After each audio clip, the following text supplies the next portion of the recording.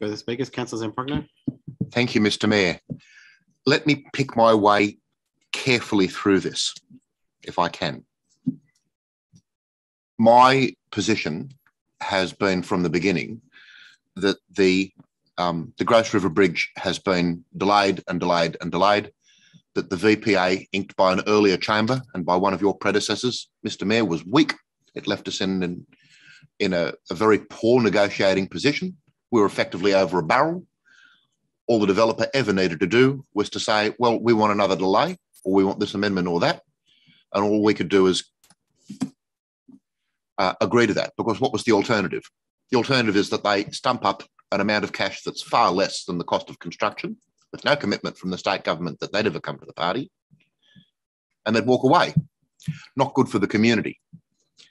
And it was a poor agreement, a very poor agreement. Nevertheless, now that Redbank is a reality, we have a real obligation to get the best outcome for the community that we can.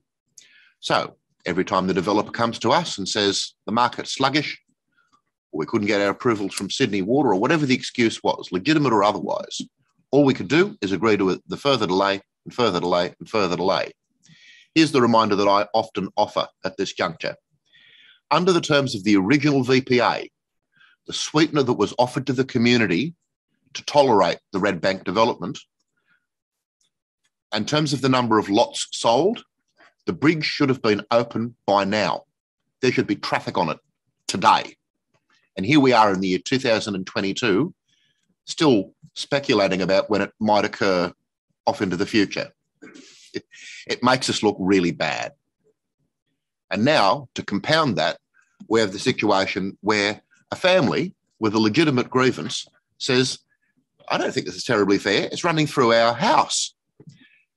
And at the risk of evoking a pop culture metaphor, that's a really bad vibe, isn't it? Often you have to acquire private properties to get critical infrastructure through, and moral leadership in that sense involves making very difficult choices and compensating people fairly for the acquisition of their property because there's a greater good to be serviced. And yet the Wilcoxes have come to us and said, we don't know why it couldn't have gone around our property. There's plenty of vacant land on either side. It's not as though we are tightly constrained by the unavailability of land or the topography. And now we see evidence that certain landowners were given grace or favour or effectively quarantined from their land being acquired to get the best outcome and to have the smallest impact unfairly on individual farms or homes or families. I mean, it's better for it to go through vacant land than it is for it to go through somebody's home, especially if it's your home. And I want to see what we can do to help that family. If it turns out that the general manager is correct in her speculation that at some point there was a desire to minimise the number of properties acquired, that's understandable. And I don't blame the developer for not wanting to build a bridge that was more expensive than it needed to be. But our responsibility here is to the broader community.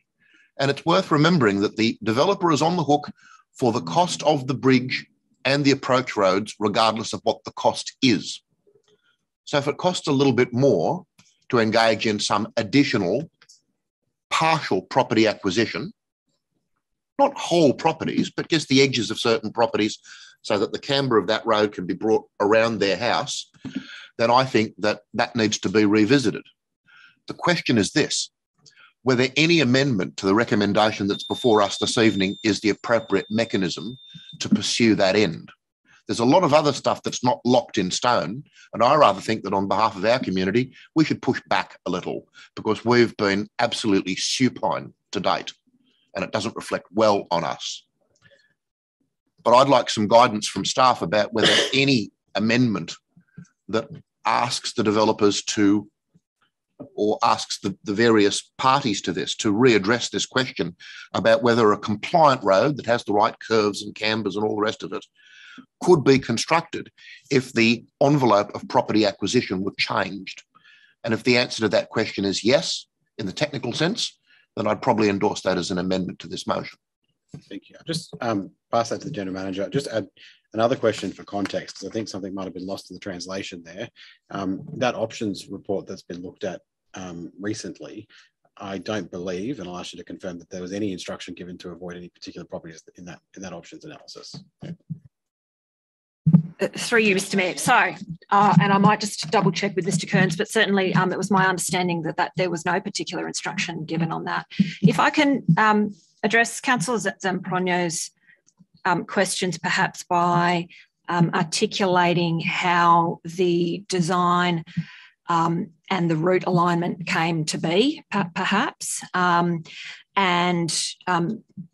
As I understand it, we've got a critical fixed point at the intersection with Springwood Road as the point at which the intersection with Springwood Road provides the highest level of flood immunity. So then working back off that, what I call a fixed point that we're working back off, we then, using appropriate road designs and Australian standards, have to provide a bridge and approach that provides minimal curvature on that.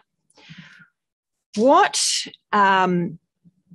that effectively means is any design of a bridge and approach roads that avoids the entirety of the Wilcox property needs to both reduce flood immunity to the bridge and also is likely to require the realignment of the approach road on Grose River Road a fairly substantial way to the north on Grose River Road, potentially resulting in acquisitions of multiple partial acquisitions of Grose River Road further up, potentially 5, 6 or so properties up there. That's one hypothesis, but that's one potential option that would see the Wilcox family property left as it is. Earlier this year, an options analysis was prepared by Redbank Communities in order to ascertain whether it was possible to retain the Wilcox family home.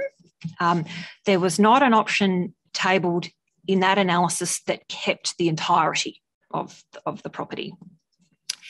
That analysis was undertaken. We had that looked at.